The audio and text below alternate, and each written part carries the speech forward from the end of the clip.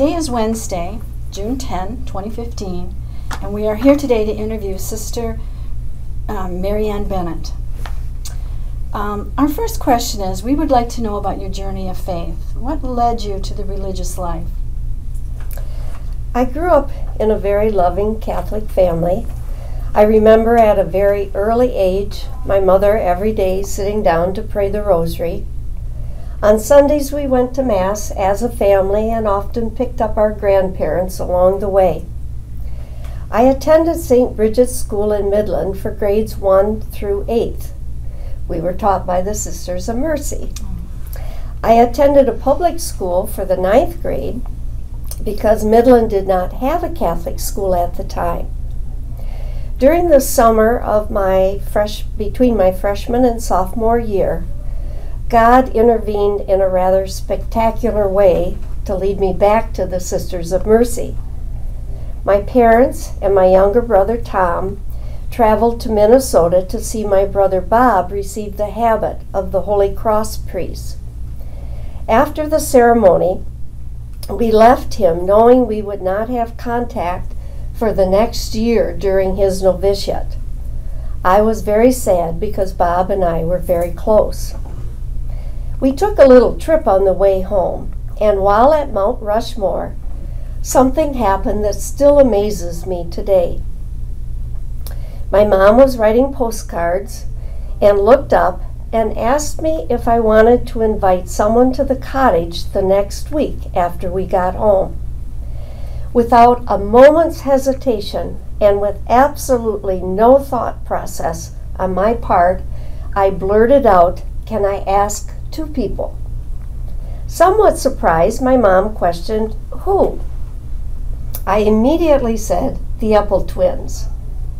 We had been friends in grade school, but we had not done anything for an entire year during the 9th grade. I went to the public school, and they took a bus each day to St. Mary's High School in Bay City. To this day, I believe that God took control of my voice and said their name. I invited them, they accepted, and we had a great week together at the cottage. At the end of the week, my parents asked me if I wanted to go to St. Mary's, and I said yes. God had directed my path so that once again, I would be in a school taught by the Sisters of Mercy. I have now been a Sister of Mercy myself for 55 years, and every time I see a picture of Mount Rushmore, I smiled at how God intervened in my life. That moment changed the entire direction of my life. Now, how long of a distance was it between Midland and Bay City? It was 20 to 25 miles. I walked a mile each day to get to the bus. It was a bus that often took the Dow workers back and forth between Midland and Bay City. Oh, so it wasn't a school bus? No, it wasn't a school bus. It was a public bus, and there were actually 6 of us that went over there. And I also want to add that those twins, Mary and Rita Epple, also entered the convent with me and are among UDM's, or Mercy College's 1965 graduates. And we've been friends since we were in the 1st grade. That's terrific. So for you, there was never any option other than to join. You never thought of joining another religious order? It was always going to be the Sisters of Mercy? Well, for me it was. But I had a great aunt who was a Grand Rapids Dominican. And about a month before I was all set to enter the Mercies, she was up at our cottage. She took me in the bedroom. She took off her habit, put it on me, and thought that if I saw how cute I looked in the Dominican habit, I would change my mind. But that I had been with the Mercies, all my life in school, and that's where I wanted to enter. Now, I'm curious about that. I think one of the other sisters told us that pre-Vatican II, sisters were not allowed to even go into the homes of their families. So this was after Vatican II, where she was able to go into a cottage with her family? Well, yes. She used to come to our home in Midland to visit. Did she? She played cards with us. And oh, okay. Okay, and then they were progressive. Progressive order. Actually, in that regard, they were ahead of the Mercies, really, because the Mercies did not go home. Okay. Prior to Vatican II. What did you study as you were going through your training? Well, I always wanted to be a teacher, and so I traveled that track through the college, earning a Bachelor of Science degree, and then later a Master of Arts degree at Eastern Michigan University. A master in what field? Education. Just education? Yeah. Okay. Kind of generic. Okay. So what was your role then at Mercy College?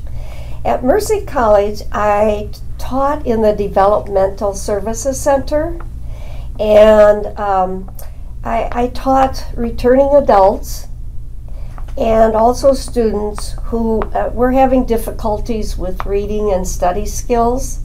There were other areas too. There was math, there was science, but reading and study skills were what I taught.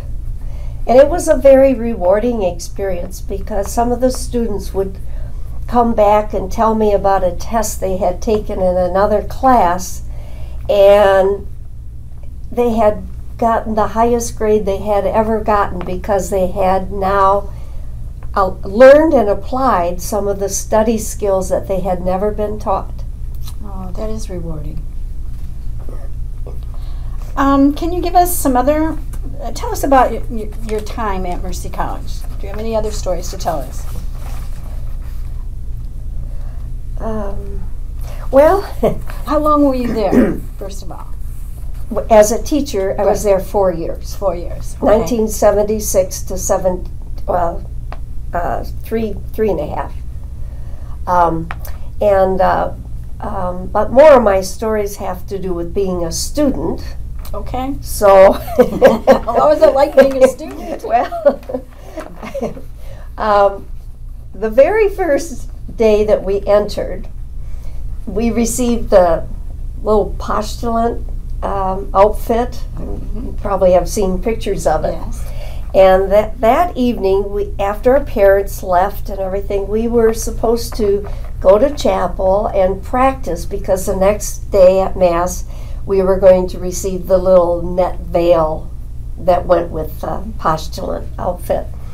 Well, I was in my bedroom unpacking my suitcase and getting all settled, and somehow I missed the time or whatever that they were going to go to chapel to practice. So I'm all settled in my room, and I walked out in the hall, and there was no one around. And so what I remember, I really remember running. This was in those little three little buildings that they had. Yes. I remember running across to the first door I could see, and literally jumping a hedge in that little postulant outfit and trying to find where the chapel was, because that took you into the basement. And so I still had to find the chapel, and I was so embarrassed to be walking. Everybody was in the pew, and it was all quiet, and they were going through everything, and in I came, but I still can remember jumping that hedge. We'd like a video of that. Another constant memory that I have of Mercy College is I lost my 2 front teeth ice skating on the pond. Oh my gosh. So I have a constant reminder. I was a pretty good skater. I wasn't doing anything fancy, but I was talking in a group, and then I just turned to leave the group to go skate some more, and I don't know what happened, but... Were you in your habit? Yes, I was a novice at the time, so I was in the full habit. So you could have...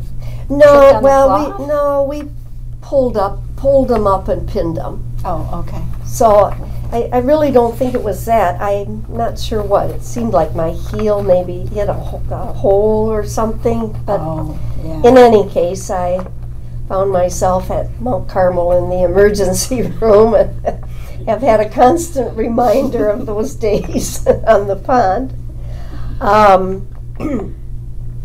I loved walking down the Arboretum to the grotto, especially when the roses were in bloom. And a little later here we'll probably get to some of my teaching experiences. But I've been at Mercy High School for the past 34 years. And about 2 years ago we renovated one of the courtyards. And it was professionally done. It's very beautiful. And the statue of Our Lady was totally refurbished. And so last year we kind of brought back what used to happen on the old campus at the grotto in the arbor.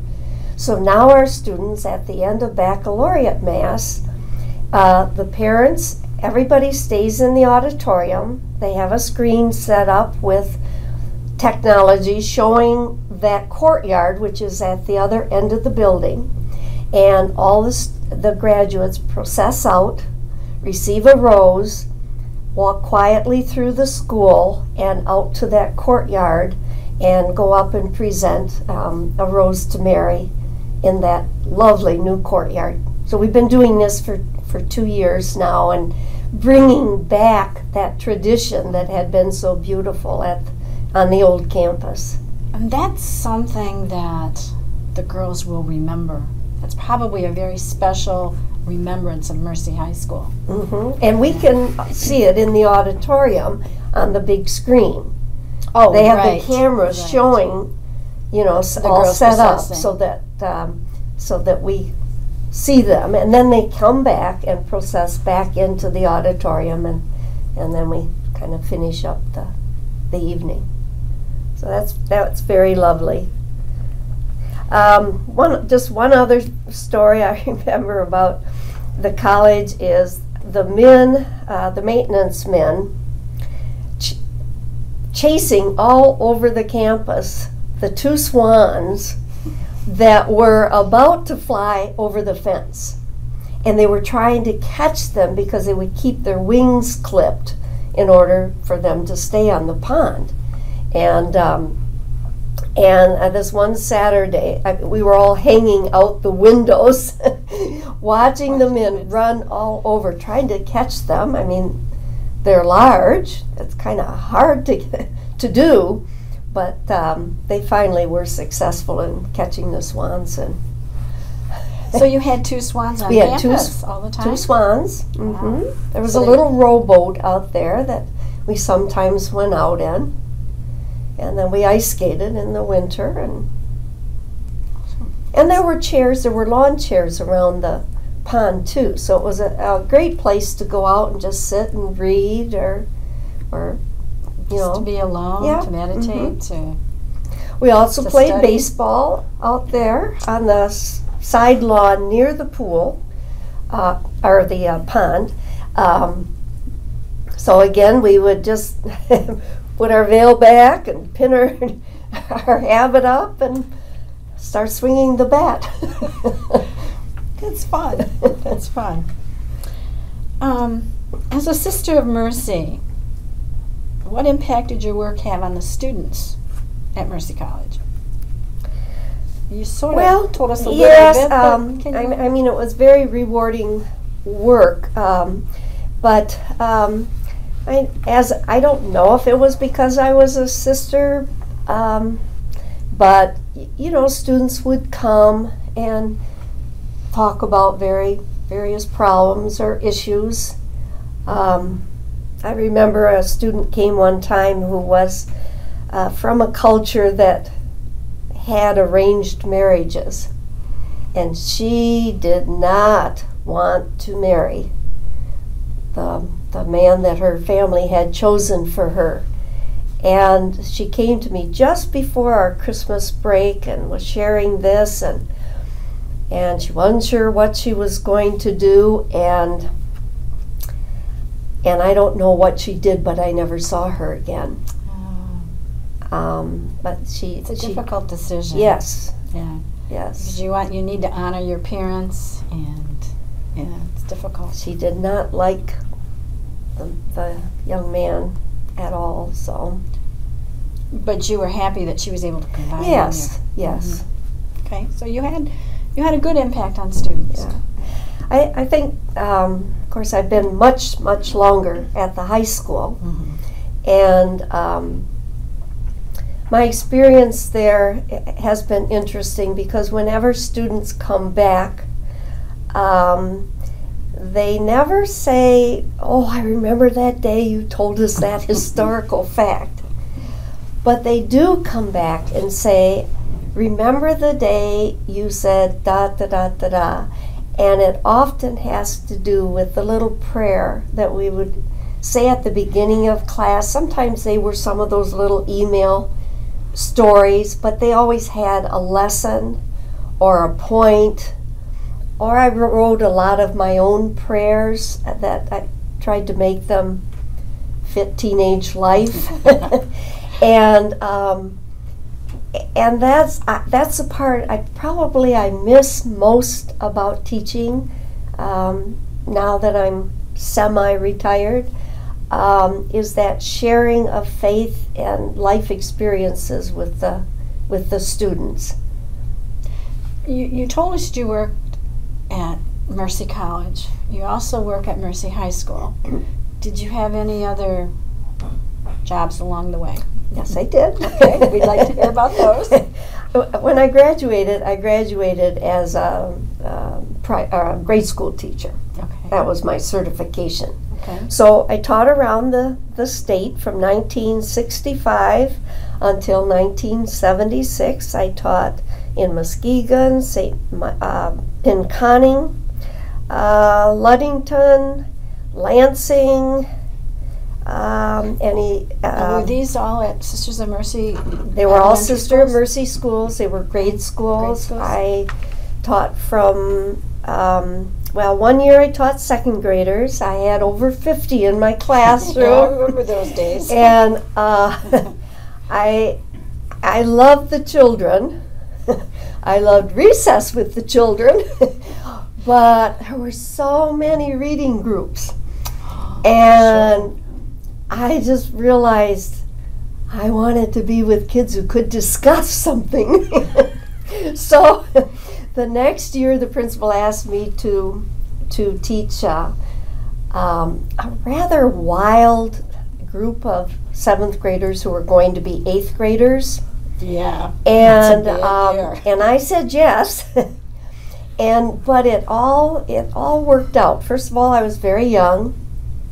I had an upright piano in my classroom, and I taught them all the musicals and got them involved. I played the guitar also at that time, so for mass, for all the singing, I got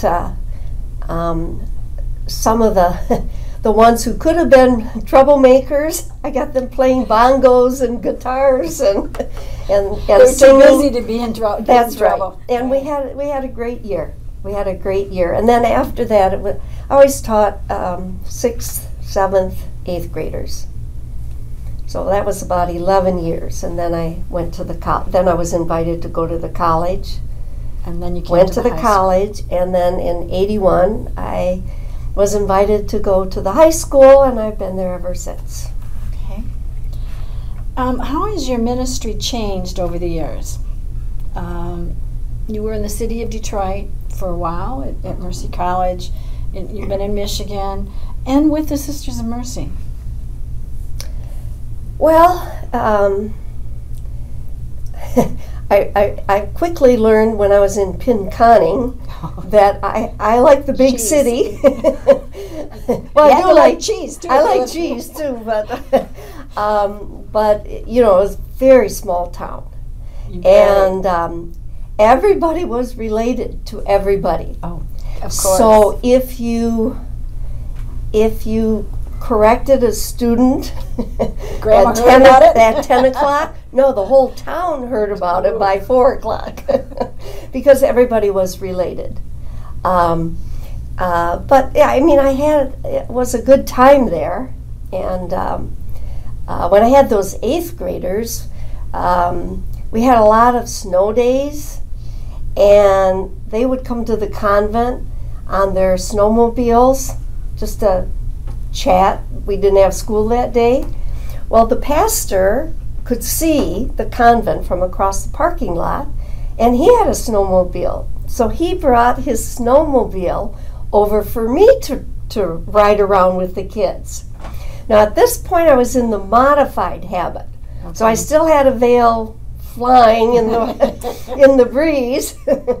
But so we were right on the edge of town. So there'd be 4 or 5 of the kids, 8th graders, and myself, and we'd go running around the fields and on the snowmobiles.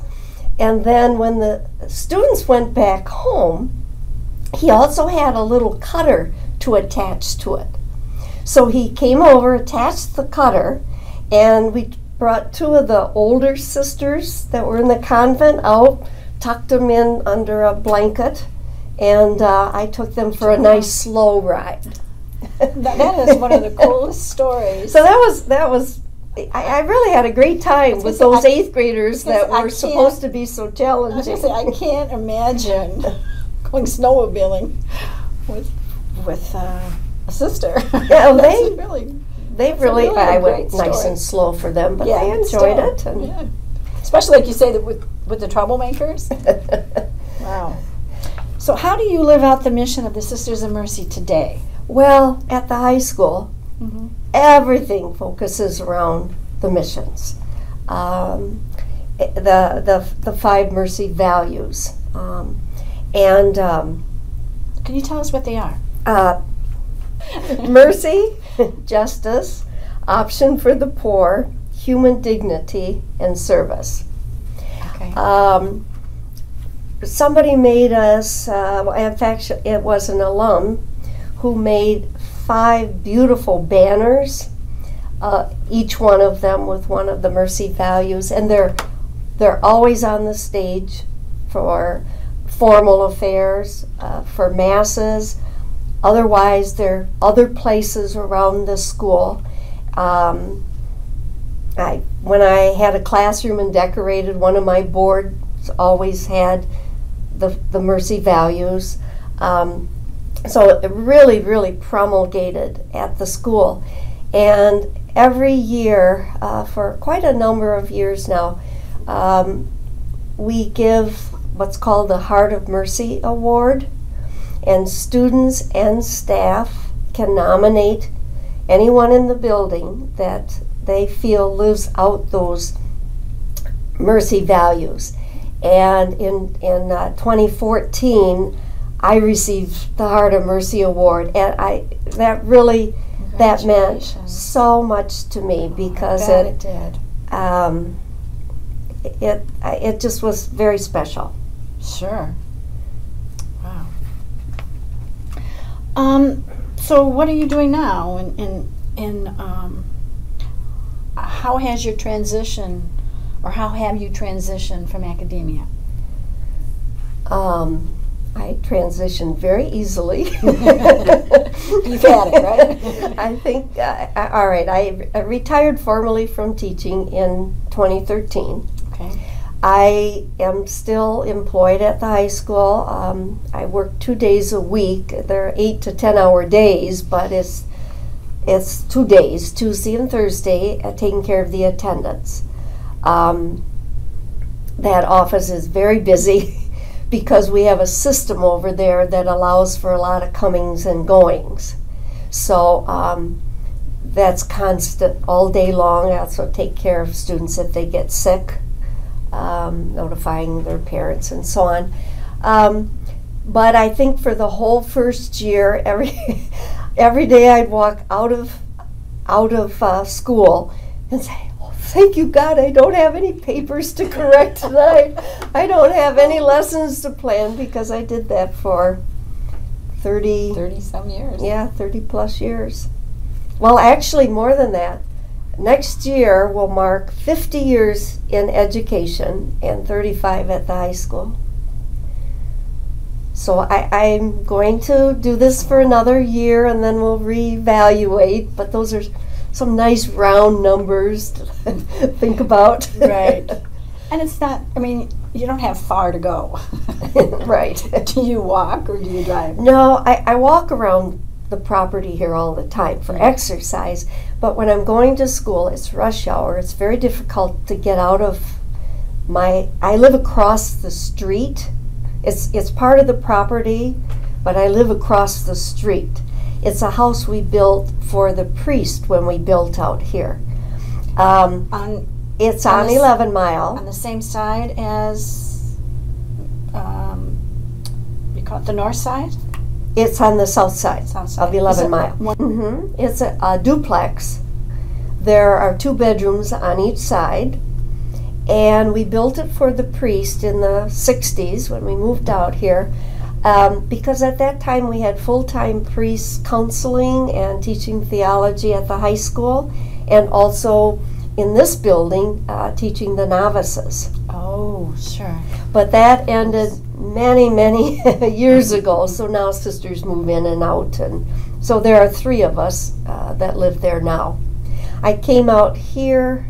I moved into that house, it's called Bethany, about 13 years ago. And I mean, I loved when I came out here because of the high school. I like to attend sports, and I was at the all-night senior party the other night. Oh, that's fun. And it's nice when I just have less than a quarter of a mile to go home. Yes.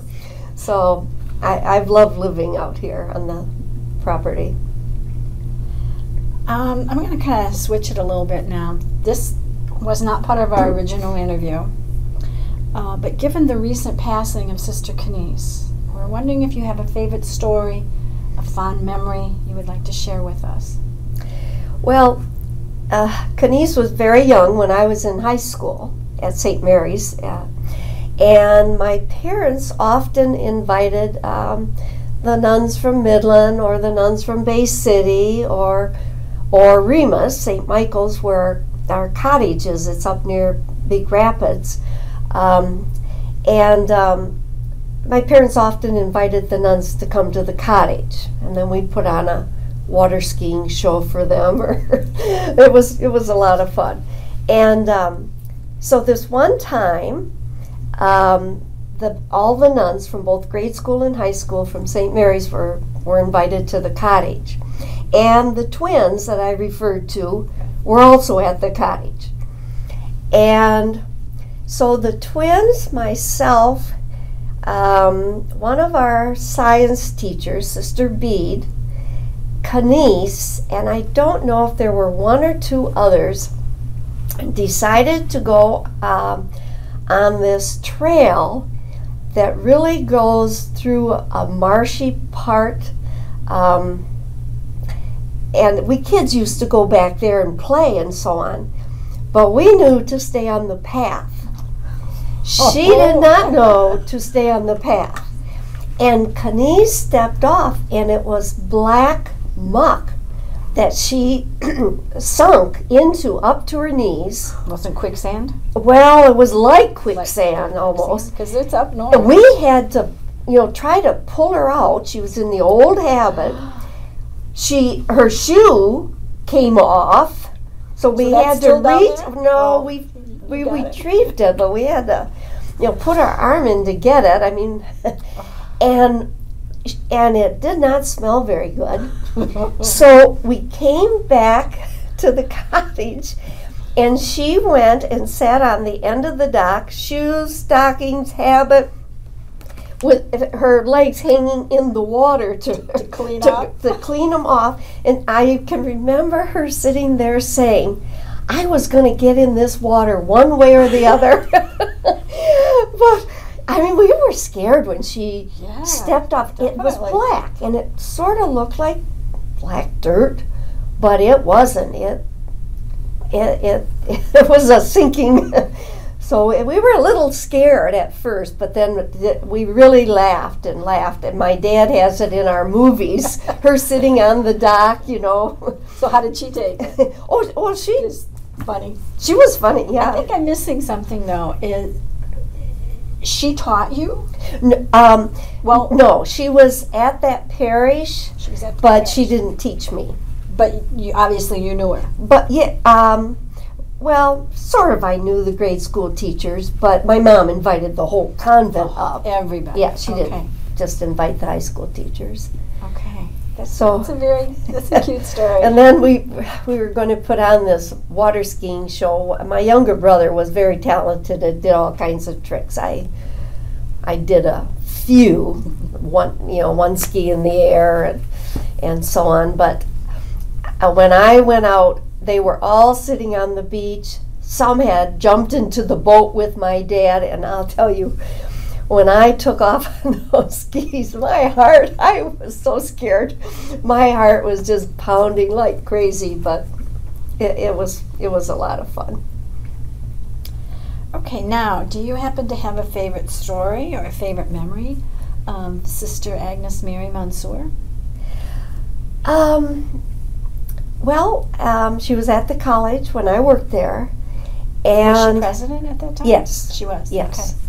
And I didn't have too many occasions to talk with her in that capacity. But there was one, just before I left, there was a difficulty that occurred. And I went to talk to her about it, and she just was so kind and so supportive and so understanding. And I never lived with her, so I didn't know her in that way either. But I'll never forget that meeting we had and how kind and supportive and that would tend to leave a yes, memory. It would left a lasting impression on me. Well, our last question is there anything we haven't discussed that you would like to tell us or to expand upon that we've already talked about? Well, I already mentioned that the twins, Right.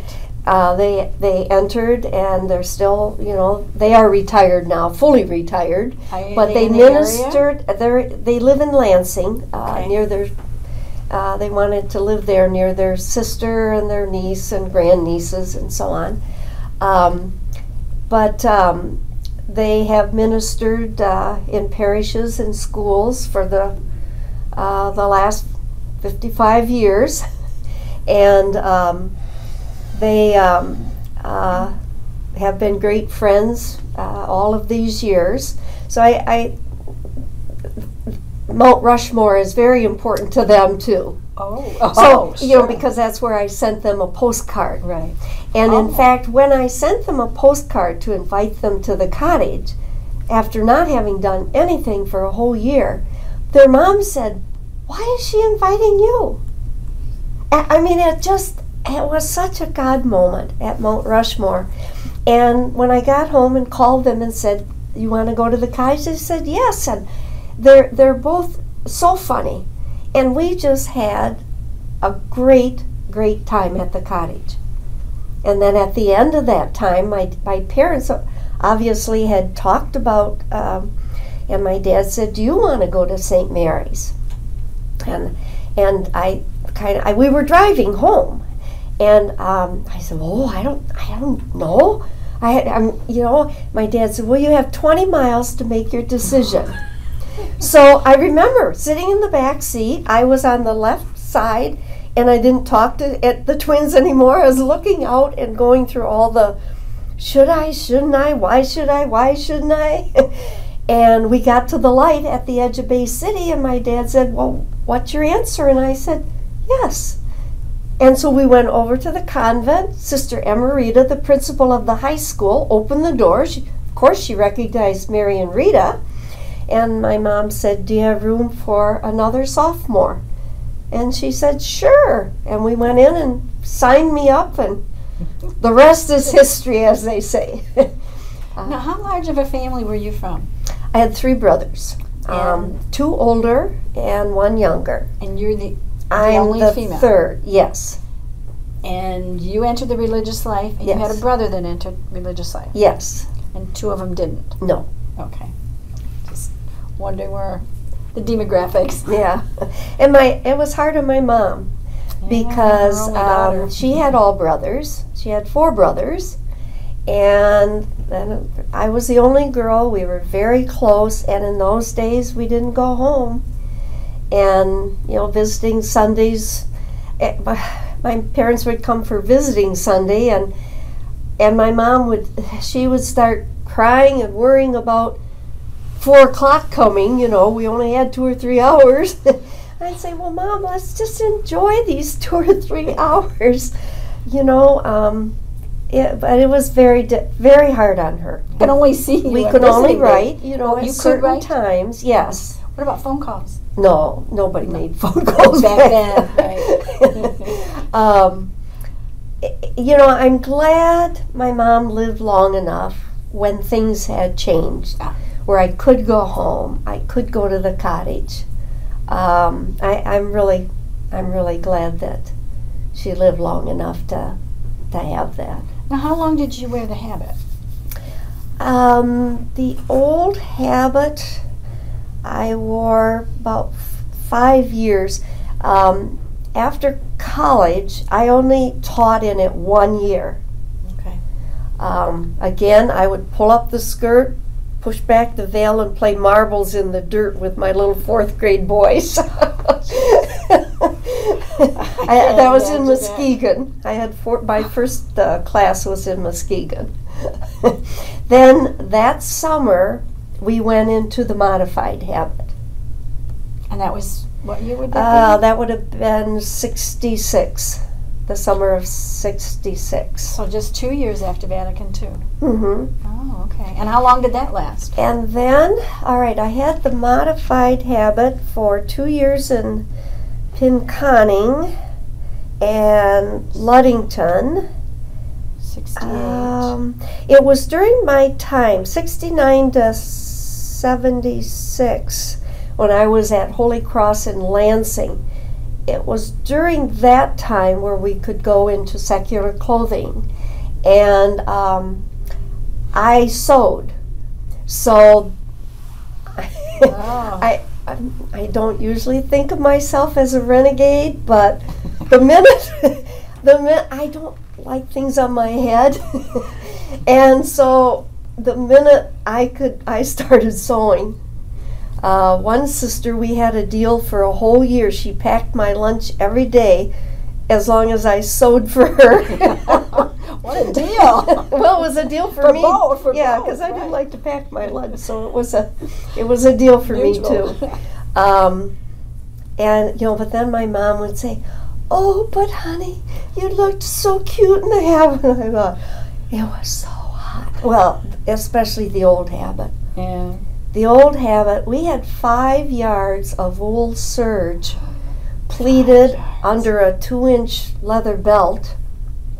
Wow. And then the coif was heavily starched. And on hot days, it would get sort of gushy. And you could smell the starch, and it was very uncomfortable in the summer. Did you have different material for a summer habit? Sometimes you had what was called like a work habit that was a little lighter weight, but there still were so many layers. Air didn't get through very well. But our good habit was always this nice wool serge. Okay. Does anybody else have any questions? That was really fascinating.